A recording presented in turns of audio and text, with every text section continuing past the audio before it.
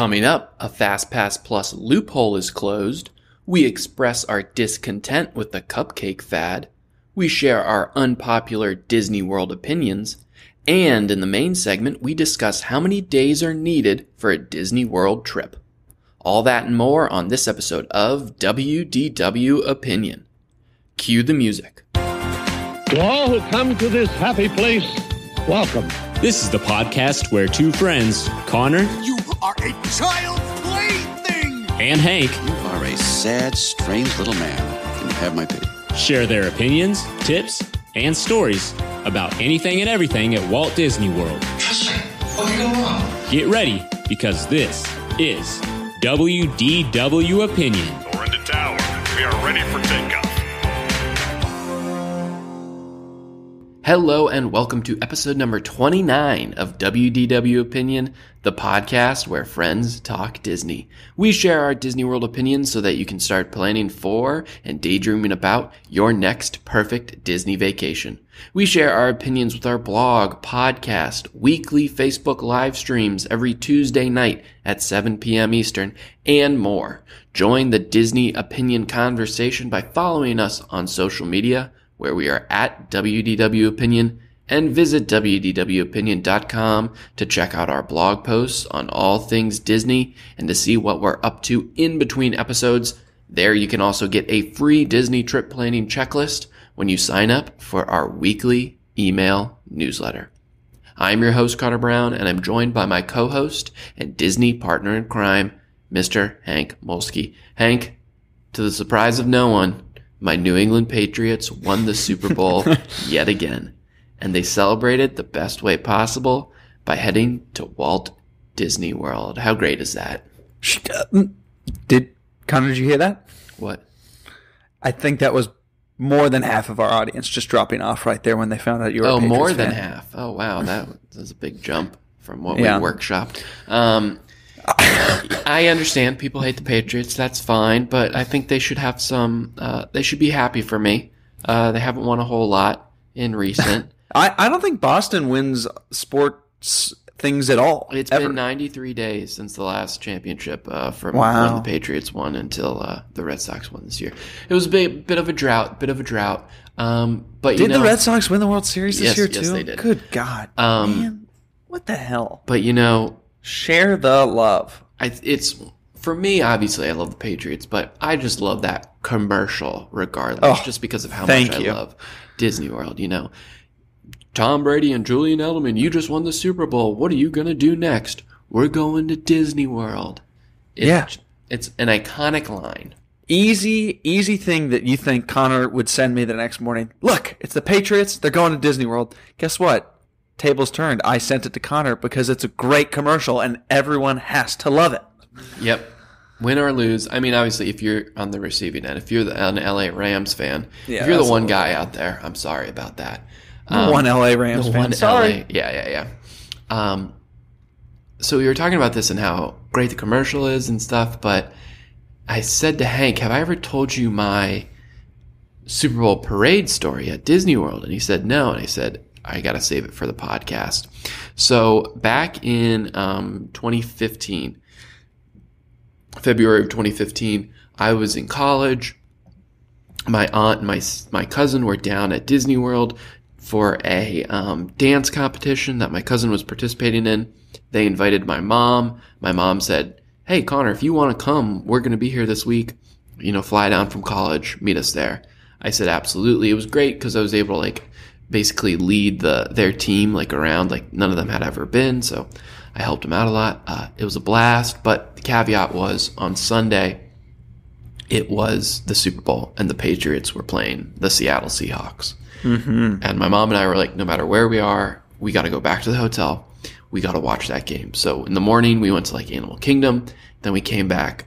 We sat. We watched the game. It was absolutely incredible. It came down to the very, very end when the Seahawks were on the 1 or 2 yard line, about to score, about to win the game in the final seconds of the fourth quarter, when Malcolm Butler of the Patriots intercepted a pass on the goal line from Russell Wilson.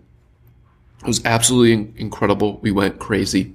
At that point, when we won, my mom turned to me and said, "Connor, if you want to come, we're going to be here this week. Fly down from college, meet us there." I said, absolutely. It was great because I was able to basically lead their team around none of them had ever been. So I helped them out a lot. It was a blast, but our flights are tomorrow. I have to go back for work.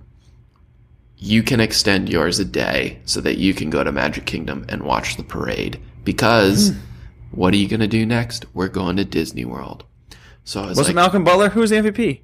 So it was I think Malcolm Butler got it, and then Julian Edelman was also sent. So that guy just loves Disney. Good guy. Exactly. So I was like, "Oh, this is going to be awesome! I can't wait!" And I changed the flight, and then I'm frantically looking like, "Okay, when are they going to schedule it? Is it going to be the 3:00? Is it parade at Magic Kingdom? Is it going to be like at 2:00, and then they do the parade? What's going to happen? What's going to happen?" Frantically checking, Twitter, all this stuff for news, for updates. And then I'm thinking, oh my God, what if they don't go to Disney World? What if they go to Disneyland? And I'm like, there's no possible way, because the game was in New Orleans. I'm like, it makes so much more sense to go from New Orleans to Orlando back up to Boston for the parade. Mm-hmm. Oh no. And on top of that, Hank, do you remember this a few years ago when this was going on? The measles outbreak that was happening in Disneyland? Oh, yes, I do remember that. This was a big deal. Like hundreds of people were infected or stuff like that. Like there was an outbreak of measles at Disneyland. It was almost on lockdown. I'm like, they can't go out there. Sure enough, like noon rolls around at Disney World, and I'm like, they're not coming here. They went all the way out to LA for no reason at all. Oh boy, we could do another whole rant session on this, but that is ridiculous. It's almost like, and I don't know if it's something. I'm going to Disneyland. That's not what you say. And I don't know if it's like, if it's something where they change every other year, because I always thought it wasn't like that. It was literally the first time I had seen them go to Disneyland in my lifetime. This year they announced it before. They said if the Rams win, they're going to Disneyland. That makes total sense. Yeah, this is the first time an LA team has been in God knows how long. But if the Patriots win, they are going to Disney World. Yeah. I was devastated.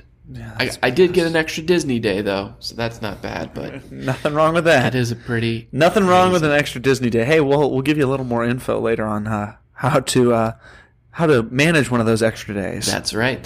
So, the Patriots win. Maybe someday I'll get to see them marching down Main Street, USA, but that'll have to wait. They'll have to wait because now it's time for News to Opinion.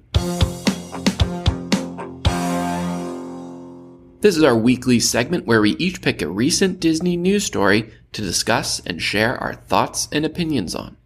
My Disney news story of the week is that fastpass reservations will be deleted upon Walt Disney World Resort hotel reservation cancellation to stop guest abuse. So I talked about this story last night on the last Facebook Live show. We do a Facebook Live show every Tuesday night at 7 p.m. Eastern. Tune in to chat with us in real time every Tuesday night, facebook.com/WDW Opinion. But this is coming from WDW News Today. According to internal sources, Disney plans to remove any FastPass reservations created with a then canceled resort reservation. This fixes a loophole in the FastPass system where a guest could book a Walt Disney World Resort hotel reservation to take advantage of the 60-day advance FastPass booking window and subsequently. Is that a real word? Subsequently? Really? Subsequently. Yeah. Okay. I'm going to go ahead and just say it's not a word. Okay. We don't subscribe to believing that word's real on this podcast. No. So let me just explain this by myself. If you stay at an on-site resort, a Disney-owned resort, you get to book FastPass Plus 60 days in advance. Everyone else, if they're staying off-property, if they're annual pass and they don't have a resort reservation anywhere, they book 30 days in advance. That extra 30 days that you get at the 60-day through the 30-day mark means the world. You get a lot of benefits. You can almost guarantee that you're going to get top rides, depending on your length of stay and stuff like that. But what this was doing is people were booking a stay at a Disney World hotel, booking their fast passes at the 60-day mark, and then canceling their hotel reservations but their fast passes were staying with them. If you cancel your reservation, what is it, Hank? It's up to like 2 weeks before you get 100% of your money back, I think. Connor, I think it's like 24 hours. It might be more. Yeah. It's pretty. You can take it right up to the 11th hour and not cancel, and then cancel. So this loophole, granted, if you booked 60 days in advance and then you booked 30 days, or you canceled 30 days or more before, so like 30, 31, 32, 33, those fast passes were already gone. They were immediately canceled for yours. It was in that window of 30 days out. If you canceled in between then and your stay, they remained on your My Disney experience. I think this is a loophole that I'm sure people took advantage of. We kind of did in a roundabout way. I think there's very minorly. I think there's a small minority that actually use this to like go on rides, like book a hotel to get this specifically so that they could get these fast passes at this day. I think what it really was people, for whatever reason, had an emergency or something that they canceled their hotel stay, and those FastPass Plus reservations basically just stayed in limbo. You know, they didn't cancel them because they were done.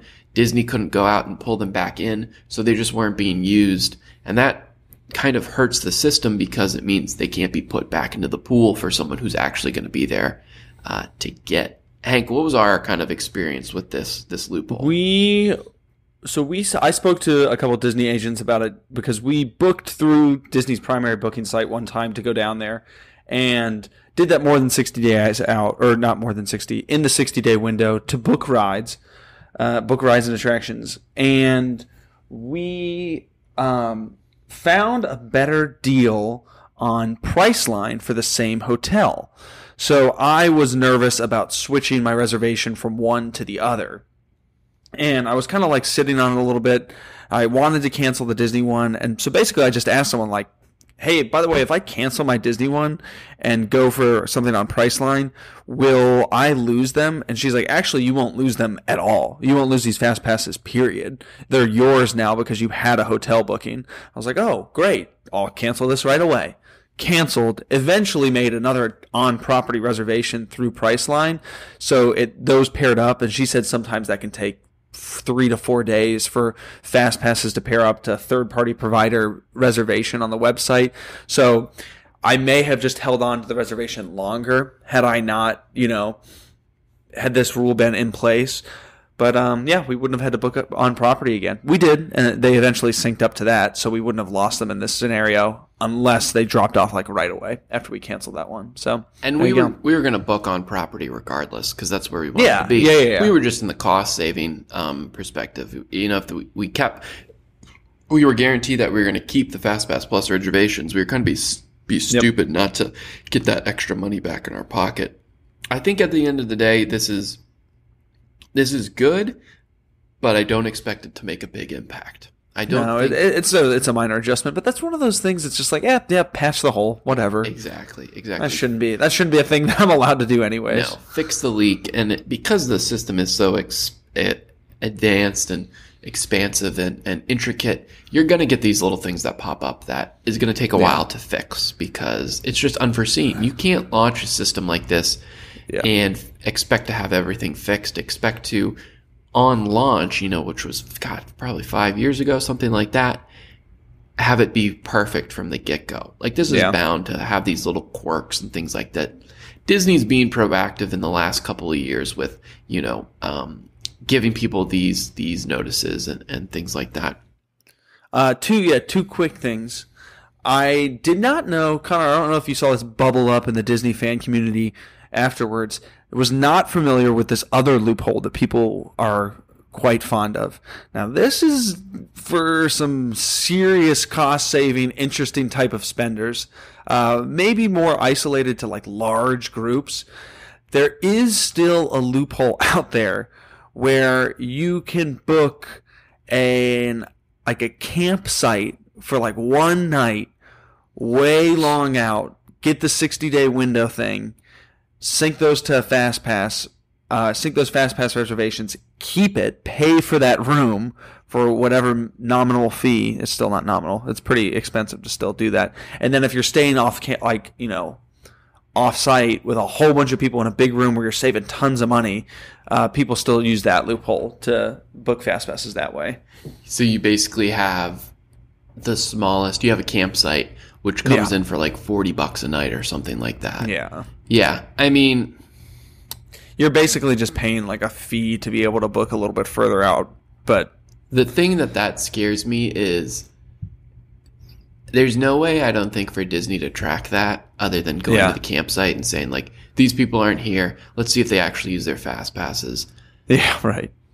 Because that just means that people are willing to put that premium on, like paying for fast passes. Yeah. Which I think inevitably there's going to be some form. Very, very small, very small faction of people. Also, my second thing was the word you were looking at was subsequently. It did look strange in the type in the text. Okay, thank you very much. Thank you for bringing that up. I'm glad we're able to sleep tonight because I typed subsequently and it was like, did you mean subsequently? And I was like, well, yes, I did. Yes. Great. I'm an idiot. I'm a big dum-dum. Good. All right, well, that's the news from my end. Hank, what's your news story of the week?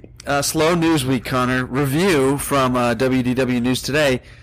Breaking news, folks. At Disney World, new Lion King cupcake debuts at Pizzafari in Disney's Animal Kingdom. Hang on, let me read this one for you, folks. There's a new cupcake in town, and this time it's all about the king. In honor of the 25th anniversary of The Lion King, Animal Kingdom has debuted a new Simba cupcake, and it's going to be the main event for sure. M-A-N-E. Yes. The Lion King inspired cupcake is available at Pizzafari. The sign by the register sounds like a description I would have written. Oh, okay, this is very editorialized. What? I guess that's better than some of the mysterious cupcakes I've ordered recently. Either way, the signs promise a yummy white chocolate mousse and an adorable edible image. I definitely agree it's adorable. Let's hope the yummy part is accurate as well. I'm not going to get it. I'm not reading the rest of this review. What was the name of that author? This would be by Annie Wilson. Okay, Annie, if you listen. Okay, I did laugh at the main event. That was Annie, are you okay? Are you okay? Are you okay, Annie? There's a violent transition from a topical or just a news story to editorialized, but we made it through. It is basically a news story. There's a new cupcake. That is a news story, my friend. I'm looking through some of the photos of this very not appetizing piece of bread with some laminated icing on top of it. It's very yellow. It looks kind of like one of those VHS tapes. Yellow. I've watched the VHS of The Lion King like 45 times. That's the color of the Simba the cupcake is. You know, the film's wearing down. I don't really know if that was a good joke. That wasn't a good joke. I didn't really understand where you're going for. I don't know where I was going with there. I thought you were talking about like the actual VHS tapes. Do VHSs lose their color over time? Like no, like every once in a while you'd get like a white one or all Nickelodeon ones were orange. No, not like that. I'm talking about like the actual film inside the VHS tape. Yeah, dude, I have no idea. Yeah, that was stupid. My mom always told me not to look dumb yellow at that. color. I'd ruin it's the film. It's a dumb yellow color. Oh boy, really yeah. See, I'm just all out of sorts because of this cupcake news has got me so excited to go back to Magic or Animal Kingdom and try this thing out. Connor, what about you? No, not really. I have some pretty strong opinions about the cupcake fad, and they start with why is this still a thing? I think cupcakes are, they're more decorative than they are tasty. If anyone watches, I don't even know, I think it's called DC Cup. I don't even know what the name of the show on TLC is, but it's about Georgetown Cupcake. So there's Georgetown Cupcake. Like, I live in DC. There's one like right down the street from my house. People bring it in all the time. I think they're just so overpriced. They don't actually taste that good. I mean, I'll eat an entire one. Are they really sweet? Yes, they like pack like a pound of icing on. That's the issue I've got with sprinkles. Yes, exactly. It's the same way. And I think, at Disney, you have Sprinkles cupcakes. You have all of these other places that have like 9 different, celebratory cupcakes or whatever for every 25th anniversary you can think of. I'm ready for the donut fad. There's already a couple of them popping up. I need donuts to be everywhere. You got donut ears now, Connor. You got the sushi donut over at, okay, help me out. There was a donut pop-up. Did you see that at Disney World? Yeah, I saw it. That was stupid, but I mean, I want, yes, it was. Unique Disney donut Connor, flavors. there's nothing wrong with a good old-fashioned white and chocolate vanilla Mickey ice cream bar. What's wrong with that? That's Instagrammable. It's iconic. It's not overdone, and it just tastes good. It's 2 flavors, and it's not laminated. It's in the shape of a Mickey, and we reported on this about a month ago. They're starting to make their way to grocery stores to celebrate Mickey's 90th anniversary. Yeah, so, they are in stores. His 90th birthday. I gotta get a Mickey waffle maker. That's the next Disney food item purchase that I need for the home. They did announce. I just saw a photo of a Rice Krispie treat in the Magic Kingdom that looks like a Mickey Premium ice cream bar. Did you see that? But it looks like there was a bite taken out of it. Oh, okay. See, that's kind of clever. And so I'm not a big Rice Krispie guy. It looks like the ice cream is melting a little, but it's really just chocolate, or it's really just marshmallow dripping like that. See, that's clever. Not something that I really want to eat, but I got you. There you go. All right, when you realize that your FastPass Plus reservations were canceled, you can wash your tears down with a nice cupcake at Pizza Fari to celebrate the Lion King. Big news week. Big news week.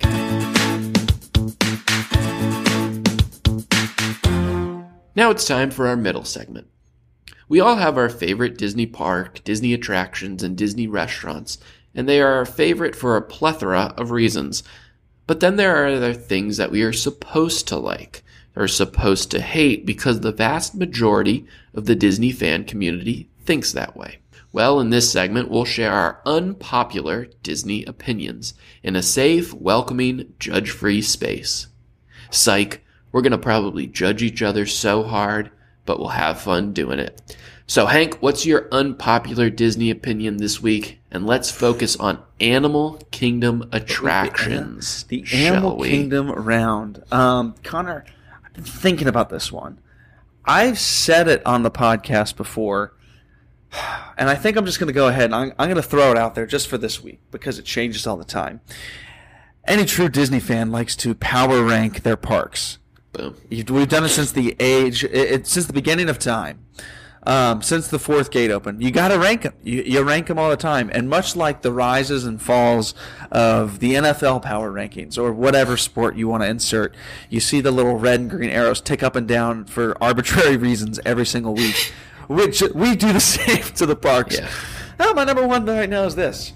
But Connor, there's always been one for me that I like to hover in the 1 or 2 spot that a lot of people don't.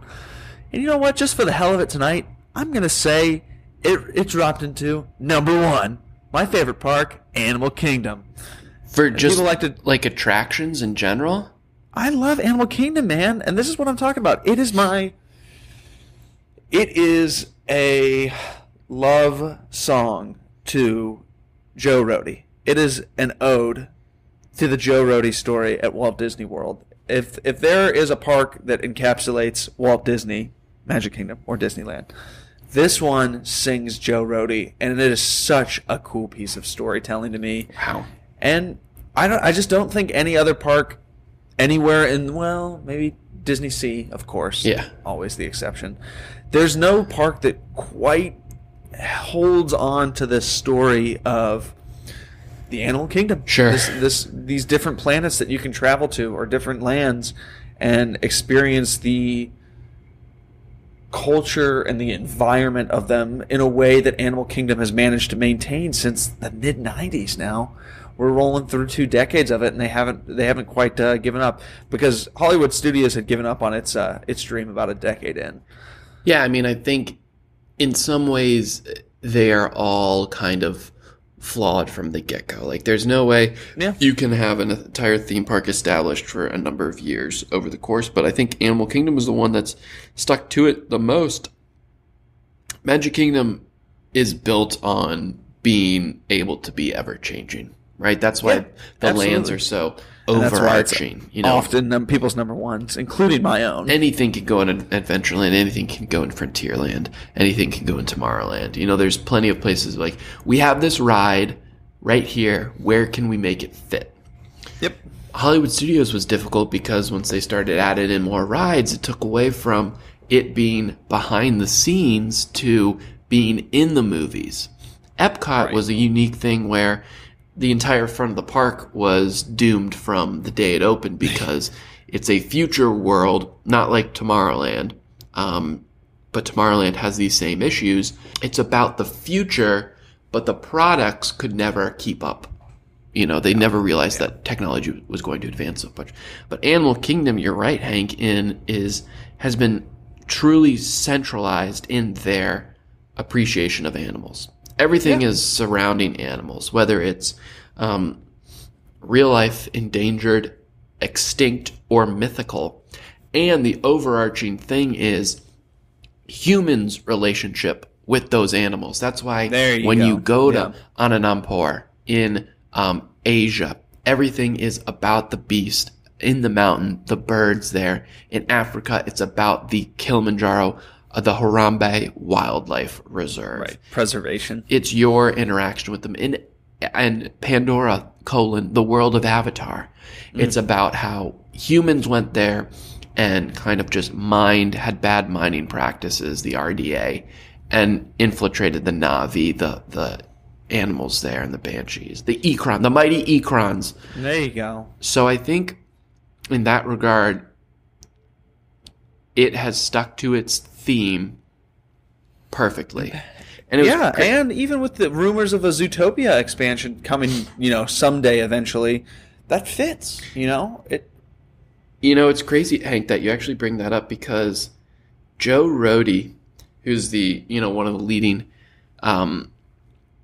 Imagineers at Disney Imagineering and the driving force behind Animal Kingdom, it's really his baby, the driving force behind so many other places. He had this very, very long Instagram post today, and it was a shot of, or actually I guess it was a couple days ago, it was a shot of Main Street, USA, and he says, continuing on themed entertainment. So this is kind of like a series he's doing. Let's focus on the word theme. Perhaps the most important aspect of a themed environment. This concept is often misrepresented as meaning decorated to look like something, like this drink stand is themed to look like a cottage. This is poor English and poor design theory. The word theme, which is in the dictionary, refers to the deep binding idea that brings unity to a creative work. It goes on for many, many more paragraphs, but I think that's perfect. The deep unity that really ties everything together. And only Joe Rohde gets away with that type of stuff. Exactly. Right? That theme in Animal Kingdom speaks more so than any of the other theme parks here domestically, for sure. Hank, I love that unpopular Disney opinion. Like I said, tomorrow the rankings, you'll have to check my power rankings. I'll post those on Twitter or something. Yeah, can you? They could change by tomorrow, but Magic Kingdom will probably number one again. But still saying, Animal Kingdom's always hovered in that number 2 spot for me. There's something about, I don't mind the distances between rides. I love how quiet it is in certain areas. It's just the park for me. I like it. You have always been a big Animal Kingdom guy, even Pandora and stuff like that, which is great. All right, for me, I've shared an unpopular Disney opinion about Animal Kingdom before, about how I don't really like the Festival of the Lion King. I think it's okay. But for this one, I'm focusing on an actual attraction. And that's something I do like that I think recently has been getting a lot of flack. And I actually really like It's Tough to Be a Bug. Yeah, all right. Okay? But let me hear it. I think it's one of these rides or attractions, shows, what have you, that now routinely has like a 5-10 minute wait. And I don't know if it's because 3D films are just on the decline, like the Muppet Vision is that same way. Mickey's PhilharMagic is that same way. There's no real Honey, I Shrunk the Kids. Keep going though, or whatever anymore. But I think for that attraction, it sticks to the theming so well. Like feel like you're a bug. You're in the Tree of Life. I think that in of itself is remarkable. How you exit through the the forest, the roots of the tree. How you walk through and you can feel the tree and you can feel the sculptures on it. I think it's incredible that they thought, hey, let's put a show building inside that. Let's put a theater it is really that. Remarkable. And I often think about that too. And you don't hear people talk about it too often as something like, oh, they got to change this. They got to cycle something out. I don't see that a lot. Obviously, it comes up from time to time, but that's not like a growing movement among, fans or Disney Imagineers. And it's part of what you're saying, like there is when you just look at the complete show set as, all of a sudden this giant tree, you're under it. You immediately feel overwhelmed by the size of it because you're the size of a bug when you're down at that level. And just the way that you enter through the show building and you're way in these caverns, I don't know what they could do down there that would, really fit the theming as well as It's Tough to Be a Bug. I think it's one of those things that can kind of go beyond its movie because of all the Pixar movies, it's one of the most forgettable, I think, for a lot of people. Yeah. They're like, oh yeah, partially because it came out around the same time as Ants, so people always get confused by that. Right. But this attraction actually opened before the Pixar film came out. Fun fact, I don't think I knew that. Just a few months, I believe. But so that's cool, and I think the special effects it was pretty much an opening day attraction, from what I remember, they hold up pretty well. 20 years. Hopper's not a bad animatronic. Hopper's an incredible animatronic in it. It fills the room with smoke at one point, and you're like, I can't see anything. Those tarantulas that come down from the ceiling. I guess it could use a new screen and maybe some new technology behind that. Yeah, that's what it could use. But I think the story's clever. It's funny. It's in your face like any 3D film should be. So I like. I think the issue with the wait time is you've got this gentle blur of a dated ride. Not saying out of date, just dated. A dated ride in the park or a dated attraction. Mixed with the fact that it's for a younger audience, but it's pretty damn scary. And it scares the crap out of that younger audience. It's pretty damn scary for the younger audience that it's targeting. It is a rite of passage to go in there and just hear the screaming children when those spiders start to drop. Oh, yeah. Really, when anything starts, they start screaming. Yeah, that ride is your guaranteed tears every time. Now, we pretty much said the entire attraction, but I'm going to say a spoiler alert now. The point where the Yellow Jackets come and they stab you in the back, when it first happened to me when I was a kid, I hated it so much, and I never forgot. So Never put my seat against that back again. I always leaned forward, and I haven't been stung since. Haven't been stung since, but you always remain seated so the other viewers in the audience can exit first, correct? Yeah, of course. Good. Yeah, that's a good one. I try to ruin everyone's day as much as possible. Yes. When they tell me to move all the way to the end, I plop my butt right in the middle. Right in the middle. Yeah. I try to latch onto a family and get in between them. So mom and dad are on one side of me, brother and sister on the other. So there you go. Hank thinks it's the best Disney theme park in Orlando today, at least. I think It's Tough to Be a Bug has been getting a bad rap. I think it's a pretty good attraction. Those are our unpopular Disney opinions for Animal Kingdom.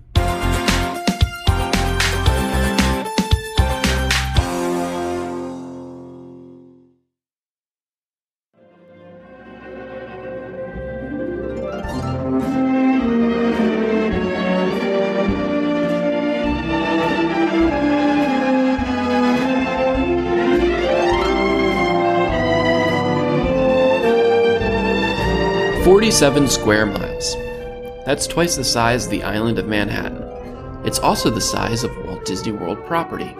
Now, currently only a third of the land is actually developed, but that still leaves quite a vast expanse to explore.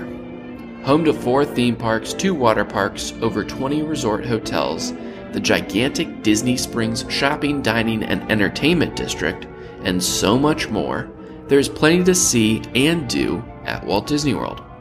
Listen, there's simply no way to see and do it all in any one trip to Disney World. It doesn't matter how long you stay either. Take it from me.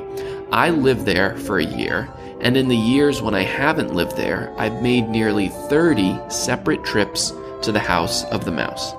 And there are still plenty of things I haven't ever seen or experienced. It's not shocking that one of the most frequent questions I get asked by people is how many days should we go to Disney World? What they actually mean when they ask that is how many days does it take to see and do it all? That question is impossible to answer. So what's the perfect amount of days for a Disney trip? Well, that question too is unanswerable. There's no uniform, this is how many days you should go. Each person is different, and because of this, there's no one-size-fits-all trip. Your budget, how many days you can be away from home and work, and what you're looking to get out of the experience will determine what kind of trip you will have. For this segment, rather than Hank and I just giving you one answer, we're going to break it down by days. We're going to give you 30. We're going to give you 40. We'll tell you what to do with 1, 2, 3, 4, and all the way up to 7 days. Along the way, we will share the best itineraries for each amount of days, and we'll end up at a conclusion of what we might recommend date-wise for trips. So Hank, Let's do it. It really comes down to who's going on the trip, right? I think when it comes to like first timers, that's who generally asks this question, because everyone is all about doing as much as possible, and they always are under the assumption that one day isn't enough. And if this is your once-in-a-lifetime trip, I'll agree with you. One day probably isn't enough. You probably want to go as many days as possible. But I think new timers are turned off by simply 1 or 2 day trips. Do you think this is a good option for first timers, or should they always go big or go home? It's not always a one-size-fits-all for me. Sometimes if you've got someone that is really going to commit to a day or two, I think that can be a first-time trip. I really do. But if you're on a business trip and you've got time and you want to go check out the parks for the first time, that's when I start to go, just, you know what, let's plan something a little bit different for you this time around. Because not sure if trying to cram in Disney to your other trip is going to be the right fit. So if you fully commit, I think 1 or 2 days might be able to work. You want to give people the benefit of the doubt, obviously, that, yeah, you could go for a couple hours, but I think our problem is because we love it so much, we want someone to truly experience it so that they do end up loving it. I don't want anyone to go and hate it. If they do, fine, that means less people in the park. I do want them to go and love it, and I think so many people are like, I don't want to do just 1 day or 2 day. I want to go big. You can have a great time 1 day or 2 day. Yeah, you can definitely experience a lot, and it's a great appetizer almost. Yeah. And it's not like an appetizer like you're not getting the same amount of fun. You are. Yeah. It's just a good entry into maybe bigger stays down the road. Yeah. So I would like to add, Connor, before we go into like a 1 day, kind of what we'd recommend, I'd like to add that kind of half-day experience, because believe it or not, I've had 2 friends or family in less than less than a year. Let's say that, look for recommendations on what to do for, I've got half a day and I want to check out Disney World, which by default they think they're talking about the Magic Kingdom. Right.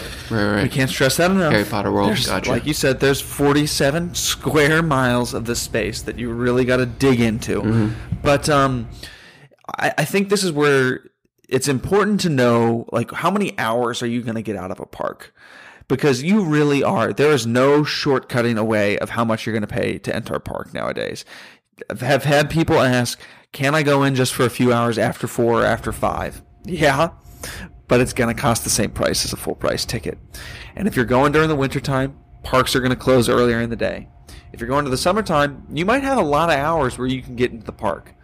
But here's the thing that I don't ever want to scare people away. If you're in Florida or if you're in Orlando and you want to experience a tiny taste of that Disney magic, find a way to get on the resort loop, on the monorail. Go check out the resorts on property. We talked about this the last episode. Get over to Disney Springs. You can get that half-day experience before you even meet the one-day requirement, which we're going to talk about. I think that's the main appeal of why people choose to stay at Disney-owned resorts. You get all the benefits and things like that, but the Disney theming, the Disney service, the Disney experience doesn't stop when you exit the park. It doesn't only begin when you enter the parks. It's through that entire property. Even if you're on the golf courses, if you're at the water parks, if you're at Disney Springs or any of the resorts, you're going to experience that same kind of level of theming. You're going to have a truly cool time. And I completely agree with Hank. If you've got a few hours to spend and you want to do something Disney Springs has really opened that up for so many people. It's unlike any other place you're going to go to in the world. And you can also experience something like the monorail loop, which is something you're not going to experience anywhere else as well. One point, Hank, that I do want to mention is if you are on a business trip and it's conference related, even if your conference isn't at Disney World, I would check with the people putting on the conference. I would check with the hotel you're staying at, because Disney does offer conference theme park tickets, which is basically a half-day ticket. Yeah, so they're cheaper, but Disney's selective about who they offer that to. They don't advertise it anywhere. You kind of have to seek them out. Yeah, there you go. That's a fun little take-home fact. Connor, I just thought about this while we were talking there. Much like the calendar rolls over into the new year and you still write 2018 on all your checks right now, probably still doing that a little bit. Yeah. Where you don't just quite get the hang of it. Has the year finally clicked over? Do you not default to Downtown Disney anymore? I feel like it's Disney Springs. I don't make that mistake very often anymore. Almost at all. I will always try to refer to Hollywood Studios as MGM. Because I trip up on that every time, but I don't trip up Disney on that. Springs. It is a conscious effort I have tuned my brain to do.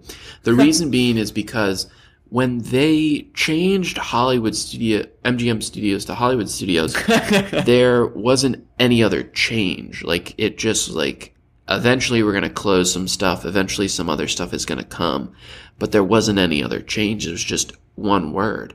Disney Springs is no longer Downtown Disney in more than just name only. So I think that's why I try to say Disney Springs consciously.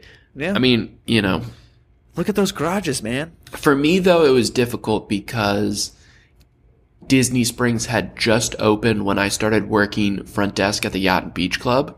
So, I was required to say Disney Springs. Oh, so you had to trial by fire. Yeah, I'm getting used to it, though. But I've noticed that now that I never, accidentally say Downtown Disney anymore. No.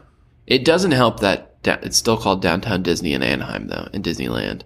Because every once in a while... You got a different one now. Every once in a while, I'll see an article headline. It'll be like, Downtown Disney to close da-da-da store. And I'll hop on to, yell at them it's not called... Oh, wait.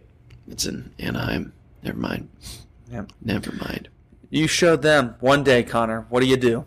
One day, I think if you have one day to go to the theme parks, if you have one day in Walt Disney World, it's got to be going to Magic Kingdom for as long as possible, right? Right. Yeah. You're absolutely right. I mean, that is Disney World to a lot of people, is showing up to Magic Kingdom. It's the castle. There's so many elements to it, Connor. It's the transportation to get there. It's the lagoon, and then it's everything else inside of it. Exactly. Yeah. It's for God's sakes, Walt Disney World's logo is the castle itself. Yeah. It's the central theme park. It is the hub. No pun intended on that. It is what you need to experience first. I do. It does stress me out sometimes that one-day visits tend to be around like a holiday. Yeah. And holidays at Magic Kingdom are particularly rough in the parks. Yeah. I mean, it is crowded there. And that's something that we didn't used to have to fear about sending someone to Disney World quite as much. But in the past 2-3 years, Magic Kingdom is just going to be really crowded, unless you're there for a special event now. And that it pains me to say that, but that's where that one-day thing kind of makes me feel uncomfortable, just because I'm like, I wish you could experience a little bit more of this property where it's not so crowded. Like, yeah, I'm going to Daytona for 4th of July, thinking about going to the park for one day. I can't recommend that. No. I can't recommend that. Right. But it is, if you have one day and Yeah, you have to do it, though. maybe that is something where, you're doing a beach trip throughout the year, and that's more affordable, but you can only budget or you can only plan for one day going to Disney World. I would say that one day should be Magic Kingdom. That one day ticket's going to be pretty expensive, so that's why I say go for as long as possible. Yeah. If you do want to add on a park hopper, that's going to be a big, cost enhancement. Especially if you got a bigger family. If you've got a bigger family, even if you're by yourself, But if you do get that park hopper, then I would say go to Epcot. Magic Kingdom and Epcot. Mostly because when it comes to transportation, it's more bang for your buck. You get on the monorail, you get there quick-ish. They're, close in the grand scheme of things, but when it's one day, time is of the essence. Hey, let's face the facts. A lot of the people that listen to this podcast or that seek out these types of podcasts are experienced Disney fans. So I know we have a lot of them that listen too. As far as the 4 parks one day challenge, Aaron, as you know, Aaron and I, my wife, did that earlier this year, and we really, really did love it. Earlier last year, bro. Turn the calendar. See, look, I just did it after we had a whole segment discussion on the damn thing, right? Wake up, man. So yeah, we spent the whole day at downtown Disney. Had a great time before we headed to MGM Studios. MGM Studios followed tour. by our stay at Dixie Landings, and then we went to River Country. Okay. All right, that wrapped it up. No, so we really did have a fun time. I think that you got to do the 4 parks one day challenge is not. I don't like calling it a challenge. We just had a good day in all 4 parks, but it worked because we had extra hours at a park that was showcasing a new land, and it was the summertime, so there were extended park hours at night. So we went pretty damn late the days that we were there. And if you look at the park hours in the wintertime, if you try to go to all 4 parks in a day, you're really not. I mean, you're going to be moving way too quick. So try it just at some point in your life. I really can't recommend it enough, but you don't need to overextend. If it's your first time, try to fully immerse yourself in Magic Kingdom for that one day. And then if you decide, hey, I got 2 days to do Disney World, what am I doing? Still, you got to go for Magic Kingdom for one day. And then it's really up to you that second day. Right. I said to do, if you had a park hopper for one day, do Magic Kingdom and Epcot. The reason being is if you get there at Magic Kingdom at rope drop, basically an hour before the park opens, you can knock out a lot of attractions. You can leave by the 3 o'clock parade, and then you can do a lot of Epcot at night. And that's really where that park shines. But here with that second day, maybe it's not, you don't want to spend the entire day at Epcot. Maybe you'd rather do, a Hollywood Studios because your kid really wants to see this. They really like adventure rides. They really like big thrill rides. Once Star Wars opens, maybe it's that. Maybe you can, Star Wars, that might be one of the one-day parks in the coming years. Maybe you're a top-notch Cameron file. You're a big James Cameron fan. You got to see Pandora. We are Cameronites. I'm one of you. You got to go to Animal Kingdom. So it's completely up to you. If you do split it up and you select a park hopper option for those 2 days, so the way park hopper works is you basically have to have it for the length of your stay. You can't just add it on unless you buy separate tickets, and I don't recommend doing that.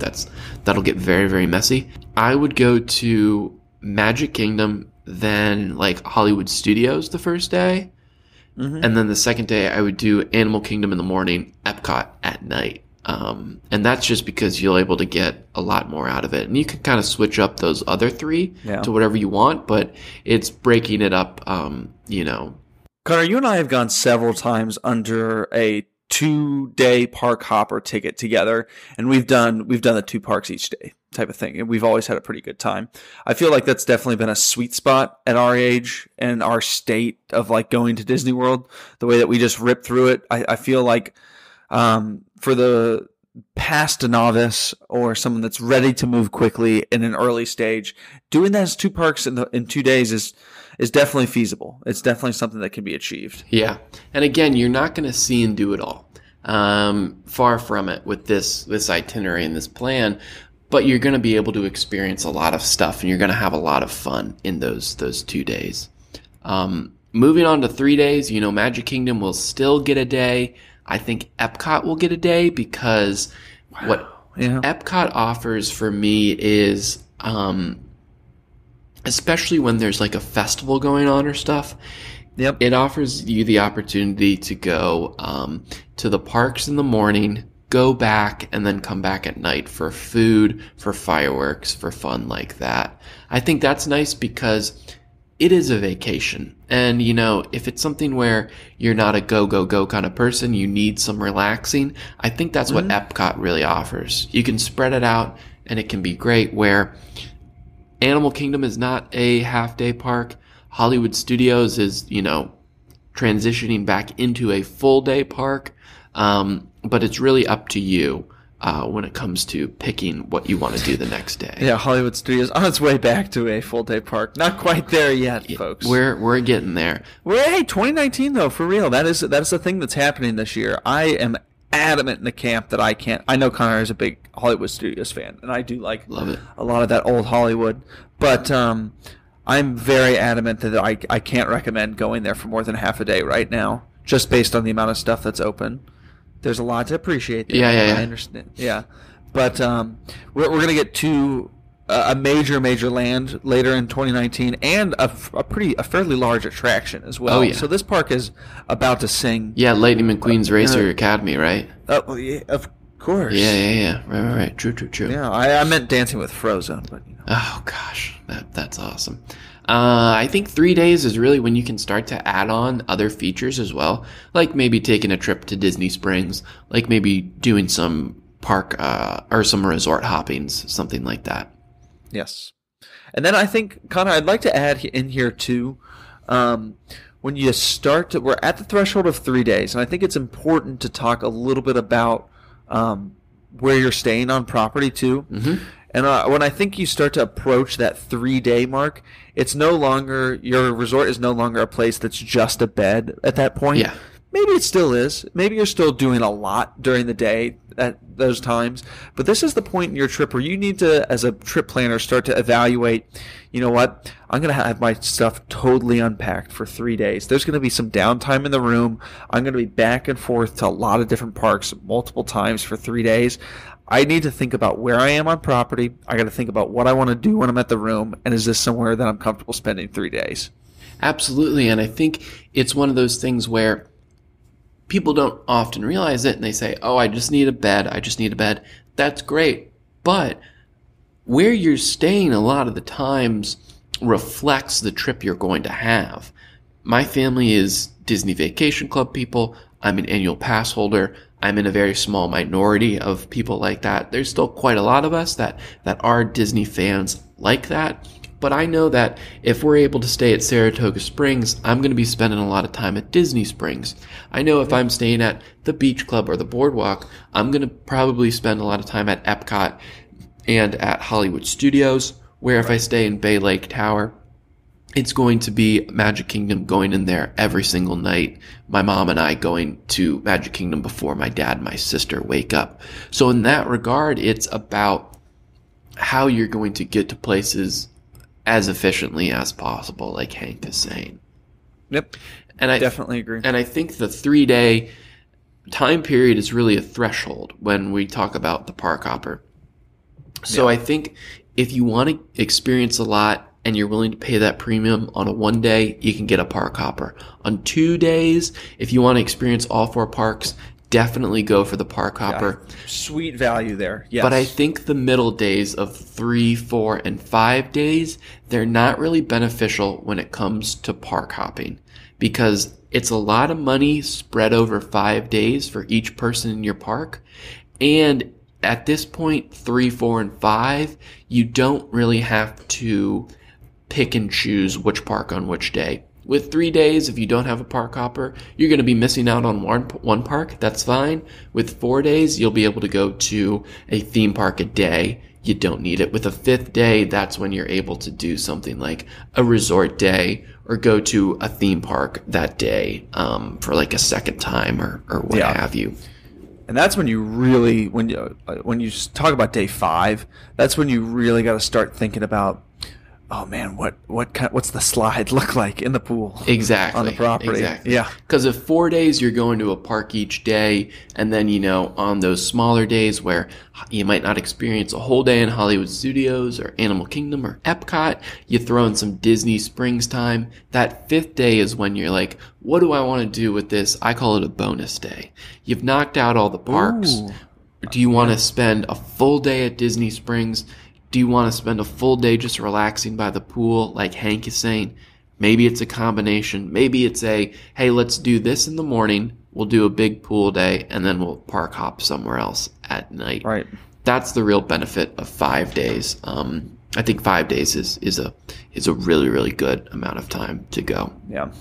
I know when I was growing up, whenever we would go, basically, we would go once every other year, so we would try to go for 5 days. Reason being is it was a long time. It was a lot of time to be taken out of school for my mom and dad to miss work and stuff, but we were able to knock out a lot, and we would only go every other year. As we started going more and more frequently, it became 3 days here, 4 days here, 2 days here, what have you, with the expectation that we're going to be back. If you're not going to be back in the foreseeable future, if you think this is your one and done trip, I would say 5 days and up is probably good. 4 days and up, you can get away with it as well. Any of these dates, you can really get away with it as, but I think those are where you're going to get a lot of bang for your buck. Because 6 and 7 days is where you can really do whatever you want. Yeah, and that's where when you start to say the words like whatever you want type of thing, and we already hinted at this, but we have to stress it more. Is you really kind of want to pick what park you want to be close to. That's when you need to start looking at that. I'm going to be here for 5, 6, 7 days. I don't want to be stranded out in the middle of nowhere unless it's with a view of the savannah and I'm looking out at giraffes eating. What resort you're staying at? Yeah. Yeah, what resort you're staying at. I was referencing Animal Kingdom Lodge, which is way out there. Exactly. Not within walking distance of any park or any type of attractions, but you're on a true retreat out there where if you go to your bedroom window, you've got a chance to see something pretty cool. If you've got a savannah room or view room in that property. But all these other ones, you really got to think about, I want to walk to dinner in Epcot. I want to take a boat ride at night and look at the Magic Kingdom as I ride up at nighttime and, go through a stroll at the park through the late hours, catch the fireworks. Or, like you're saying, I'm a foodie. I'm a nightlife type of person. I want to be close to Disney Springs. I want to be able to take that boat over there and walk through. It really changes your trip at that point. And when you get to these days of these time frames of 6 and 7 days, keep in mind that the real cost is going to be an additional night in the hotel. The more days you stay at Disney World, the price of the tickets go down. The reason being is they want to keep you on there so that you keep spending money on their food, on their merch, stuff like that. Right.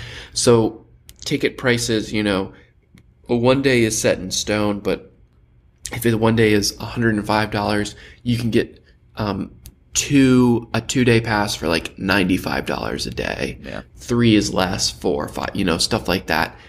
And then the park hopper adds on to that as well. Yeah, don't forget too, when you're looking at these days that are 5, 6, 7 down there, there's absolutely no reason you can't make a grocery run early on to load up on snacks and water bottles, drinks for your room, that type of thing. Definitely worth your time when you're down there that much. If you're thinking, gosh, I just can't imagine eating out or, having every single snack or drink or water bottle that I want to be at Disney price, you can accommodate that to alleviate some cost at that point. There's a couple services you can use. Amazon Prime now has Prime Now in Orlando, so you can, order food directly to your hotel. If you're an Amazon Prime member, that's a great benefit. Very good. But yeah. gardengrocer.com, they're basically specialize in, sending groceries to Disney hotels and things like that. There's an order form online. Great it's very option, simple to use. We used to get orders at Yacht Beach Club all the time. So that's a great way to be cost effective. I will say this as well. When we're talking about the shorter time frames of like 3 or 4 days, what my family has started doing is that day that we get there, taking the earliest flight from here in DC down to Florida. That's easier to do on the East Coast than it is from, LA or something. You can hop on the red eye. Yes, it's going to suck. You're going to get up wicked early. You're going to be really tired. But what you get out of that is almost a full extra day when you land.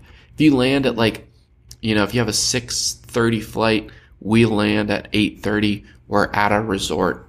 We're in a park by 10, something like that.